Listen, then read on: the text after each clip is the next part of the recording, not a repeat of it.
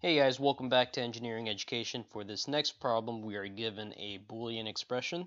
So f of ABC is equal to ABC naught plus A naught plus B naught plus A naught times C naught. And the problem is asking us to express that Boolean expression in terms of OR gates. And we're given here a multiple choice problem. It's one of these four. And we're also asked not to simplify. So don't cancel out any terms, and just try to keep everything unsimplified. So pause the video, give it a shot, and we'll go over it in a bit.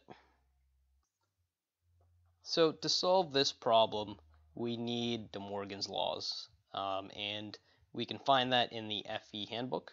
So if we look at page 213 of the FE handbook, we are given De Morgan's laws here, the first theorem and the second theorem, and we're going to utilize both of them. So if we go back to our problem here, we want to turn this first expression from a multiplication problem to an addition problem. So recall that OR gates are associated with addition and AND gates are associated with multiplication. So we want to turn this all into an addition problem.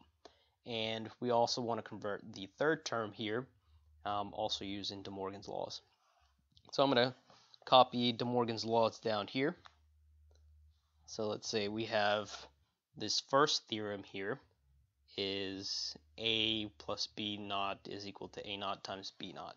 So that will help us with the third term, and the second theorem will help us with the first term of our expression. So going back, let's say we have A, B, C naught, and using De Morgan's laws, that is equal to A naught plus B naught plus C naught. And the second term of the expression is already in addition, so we don't need to do anything with that. And then we just want to convert the third term, A naught, C naught, and converting that using De Morgan's laws is A plus C naught. And then that's it. I mean, we combine the terms for the expression. So f of ABC is equal to A naught plus B naught plus C naught, which is the first term, plus we leave the second term untouched, and then the last term, the third term, is just A plus C naught. And so we look at our choices here in the multiple choice, and that corresponds to B. So that is our answer. And you can definitely simplify this. So if the problem's asking you to simplify it, then you can cancel out a few things here. For example, you can cancel out the B's here. B naught cancels out with B, and so on and so forth. And you can continue,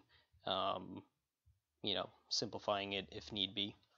But that's how you go about it. Hopefully you guys enjoyed this video.